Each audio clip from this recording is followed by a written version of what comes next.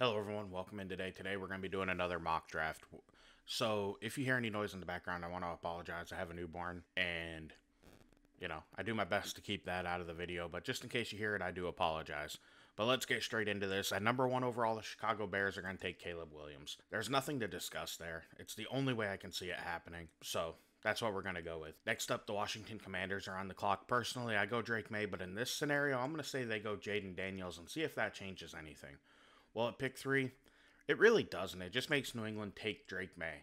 I feel like quarterbacks have to go 1, 2, 3. I feel like the Patriots can't trade down and pass on a quarterback. I am a Bucks fan and a Patriots fan. I grew up a Patriots fan in the Northeast, so I can't see them passing on a quarterback. They have to have one. As a fan of the team, I just don't see how you can do it. You can't pretend that you don't need them.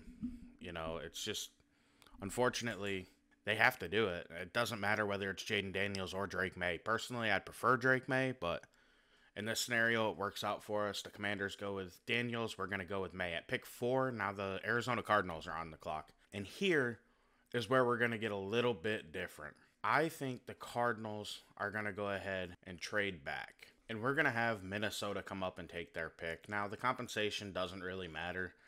I just think that the tax for a quarterback is going to require a future one and maybe even some lower picks as well. But in order to make it work here, that's what we had to do. So now Minnesota's on the clock, and for them, quarterback just makes too much sense. They're going to go J.J. McCarthy. So now at pick five, the L.A. Chargers are on the clock, and I think in a perfect world, they would like to trade back, but they can't always do that. So Marvin Harrison Jr. is going to come off the board. When you have a talent like that, there's no way you can pass. Giants on the clock with Malik Neighbors makes too much sense. However, I'm going to go ahead and say in this scenario, I can't. Yeah, I'm going to go with Malik Neighbors. I can't change my mind. I have to go with that. I think the top picks are pretty basic, honestly. It's not too fun until you get down into it a little bit. At pick seven, Tennessee's on the clock. And with them, I'm going to stick with consensus and go Joe Alt here at number seven. At pick eight, Atlanta's on the clock. And I think here they're going to want to trade back. So in this scenario, who do I think would want to come up? Well, looking at the board and who's available, there's a lot of tackles. And Roma Dunze. That's the big one right there. So we're going to trade Atlanta's pick to Arizona. Arizona's going to give up that, and we'll say that. I don't think that's quite enough. They'll probably have to give up maybe slightly more than that, but they're going to go ahead and move up to pick 8, and they're going to take Roma Dunze, right ahead of the Bears, who would probably have liked to get him. So here at pick 9, the Bears are looking, and I don't think a defensive player is worth taking this early. So I think if I'm Chicago, I would want to trade back. And who might want to move up to get a player? New Orleans. I think they need a tackle, so I'm going to have a trade here where the Bears trade pick 9 to the Saints. And don't worry about compensation. I'm not 100% sure. So in this scenario, though, it's going to be New Orleans coming up to take a tackle, and they're going to go ahead and take Troy Fautanu. This might be a little earlier than a lot of people would have him go, even a little earlier than I would probably like to have him go. But I think you have to explore different scenarios, and he has guard tackle flexibility. He's been going through the process really well. His length was better than anticipated. And a lot of people with Olu Fashanu, even though I have him as the better tackle prospect, they're a little lower on him because they think he's going to end up being one-dimensional. Those tiny, real tiny hands are going to play a factor in how well people think he can be a run blocker. So in this situation, New Orleans is going to go with Fautanu. So at pick 10, the Jets are on the board here. And the Jets really could use tackle help. Still, in my opinion, you can't find a tackle in the second round. And unfortunately, they're going to need one because I just don't see Tyron Smith making it through an entire season. You have two 33-year-old tackles. You need a tackle. Everybody seems to think that this could be a Jets like taking Brock Bowers or another defensive player. For me, it has to be tackle. And for me, we're going to surprise in this one a little bit. And I'm going to move a guy up that I'm not nearly this high on, but I could see the NFL loving him. And it's Amarius Mims. He's going to go at number 10 to the Jets. Way earlier than I would take him, but we're exploring a different scenario today.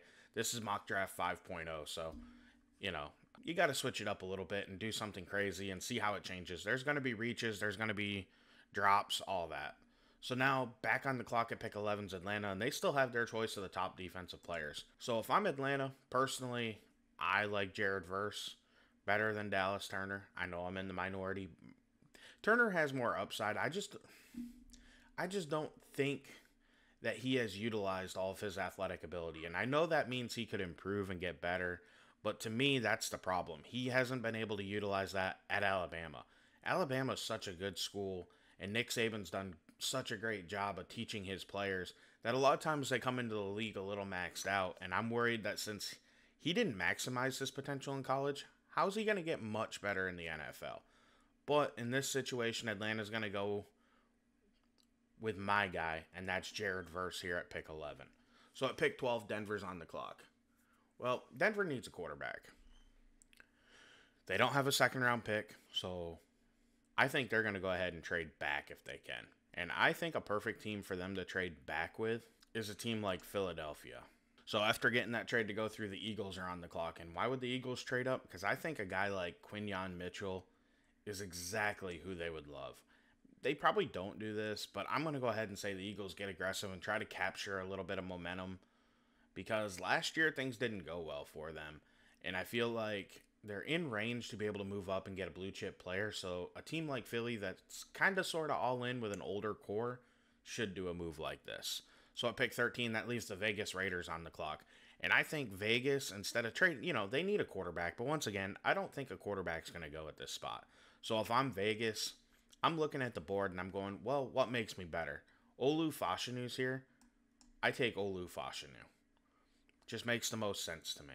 I have to say that I think he's tackle 2, almost tackle 1 for me. And I think the process has been a little hard on him, and it happens to players every year. I think the same thing's happening with Drake May right now. So, personal opinion, but Fashanu falls to 13. So at 14, Chicago's on the clock. Now the Bears, again, are in excellent field position when it comes to what's available. I think they just stick and pick here, and they go Dallas Turner at pick 14. That's an excellent pick. They get one of the top defensive players, and he comes off the clock here and pick 14 to the Bears. Next up's the Indianapolis Colts at number 15. A lot of people love to pair Brock Bowers. I'll gotta be honest with you, I don't see it. I'm going to go ahead and give them Brian Thomas Jr. I think he's a little bit more of who Chris Ballard likes with the athletic toolsy freak. So to me, it just makes the most sense that that's the type of guy the Colts would target. Now at pick 16, Seattle's on the clock. Now, I think Seattle actually could use some interior D-line help and edge help. So to me, I like Laiatu Latu here. It's a little early with the medical questions, but we're going to have him come off the board and see, if this changes anything. Because a lot of times I have him fall to late first round just because of the injuries, but we're going to push him up the board and see how it affects the rest of the draft in this one. Like I said, we're trying to be a little bit different here. So at pick 17, Jacksonville's on the clock. And I think with some of the tackles available, they're going to be interested in trading down. And I'm going to have a team come up for a tackle. So we're going to go ahead and have the Dolphins come up on the clock here at number 17. And they're going to rush up to the podium and send in Talise Fuanga to come off the board at pick 17. And I know it sounds like I'm saying that last name wrong. It's not. It's, if you look, you can find an NFL Network clip of him, and it's Fuanga. It doesn't look like it, but that's how it works with some of these Islander names. So at pick 18, Cincinnati's on the clock. Now, this is where I always tend to put Brock Bowers, and I think in this situation, I'm going to go different and say Byron Murphy comes off the board here, and they improve the interior of their D-line for the long term. So now at pick 19, the LA Rams are on the clock, and this is where Johnny Newton's going to come off the board. Mr. Jerzon Newton to the Rams, Aaron Donald retiring. There we go. Perfect fit. Now at pick 20, Pittsburgh's on the board, and I think they could still use a tackle. And I believe J.C. Latham can come in, play right tackle, and they can move Broderick Jones over to the left side, and then they'll hopefully have their tackle position set for the next 10 years. We'll see if that works out for them, but that's where I have this one going. Now on the board at pick 17 again is Jacksonville. And honestly, they're in a situation where they could fall back if another team wanted to come up for a quarterback, but I don't think that's going to happen here. I think Jacksonville is going to go ahead, stick and pick with Terry and Arnold on the board and run that one in at pick 21. Now at pick 22, Denver's up on the board, and this is where quarterback goes, and I'm going to connect them to Michael Penix Jr. I think he is the better prospect.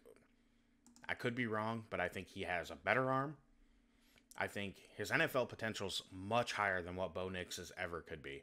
Bo Nix could have a Mac Jones type career, where he might have a good year or two, but overall, he just doesn't have that ceiling. He might be okay, but he's going to have low. So to me, you don't take that guy in the first round. I am not dinging on Mac Jones. He seems like a great guy and all, but I didn't like the pick when the Patriots did it, and I don't think it'd be smart for any team to do it in round one.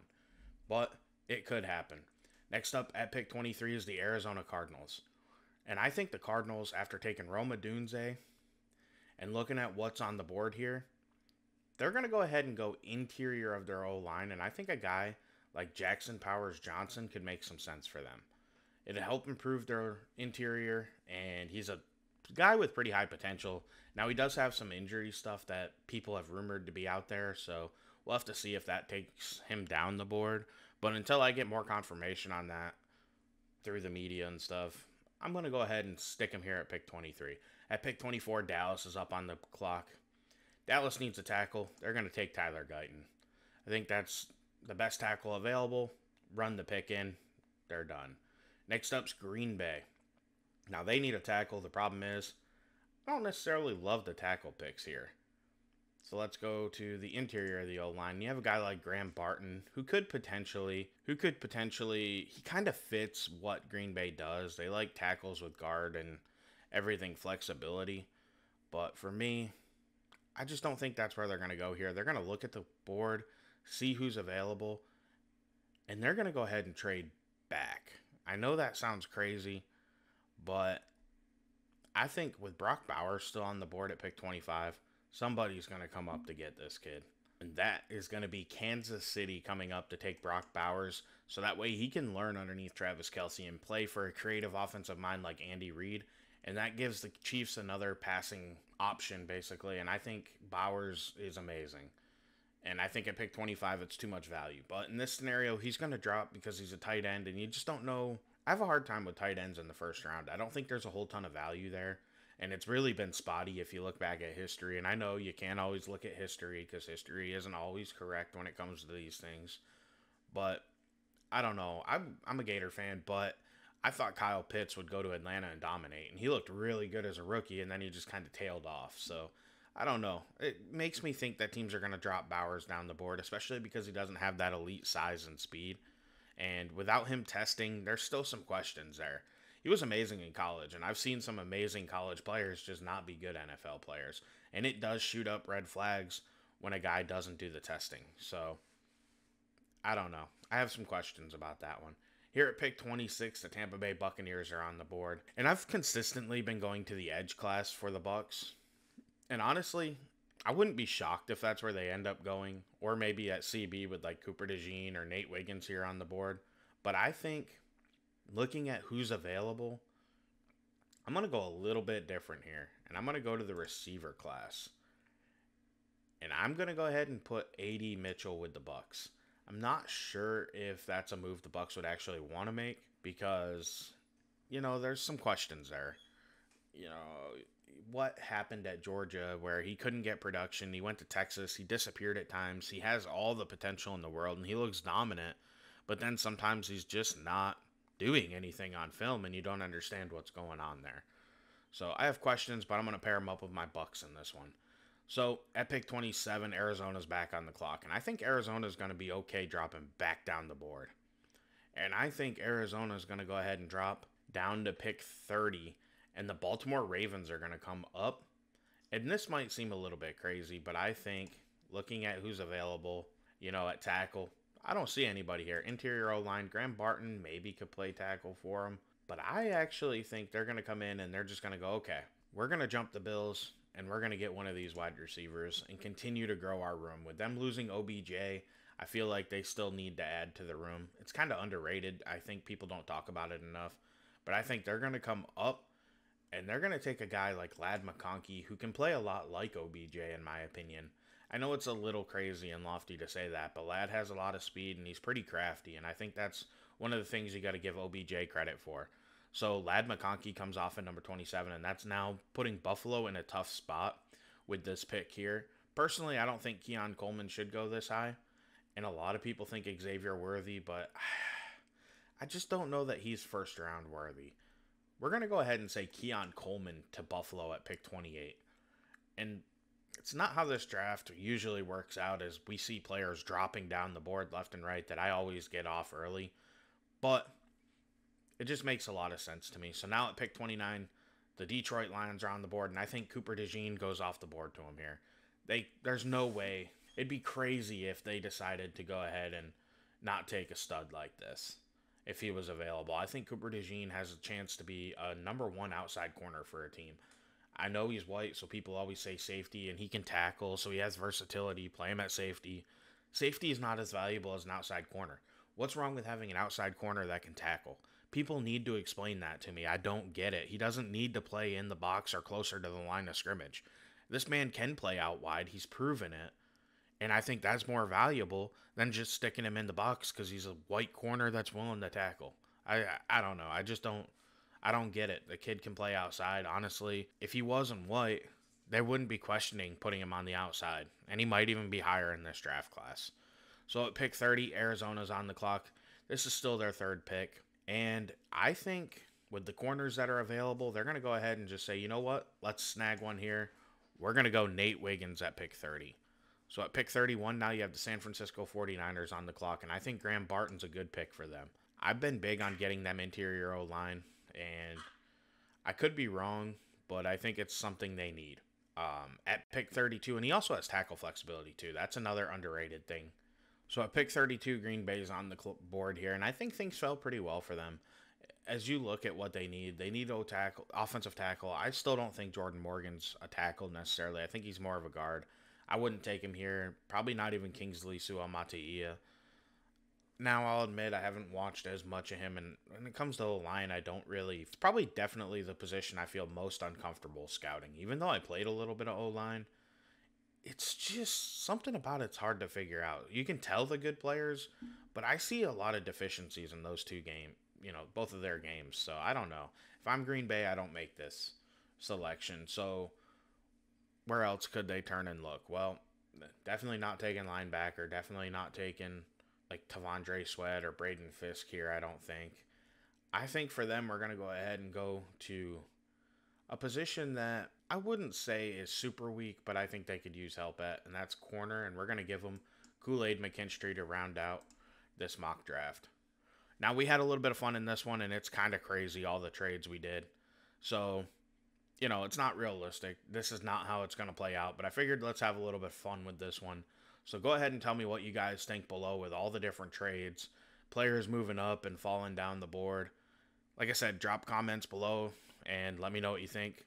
I'm LDJ11. I want to thank you for watching. Please like and subscribe. Have a great day, and I'm out. Welcome to my party, we're just getting started. A life is a dream or a nightmare scarring. Hand me a drink, cause I think I'm going all in. Get me a shrink who can catch me when I'm falling. Cover up my scars, flip the handlebars. Crashing in my car, wake up in a bar. I'll be a superstar.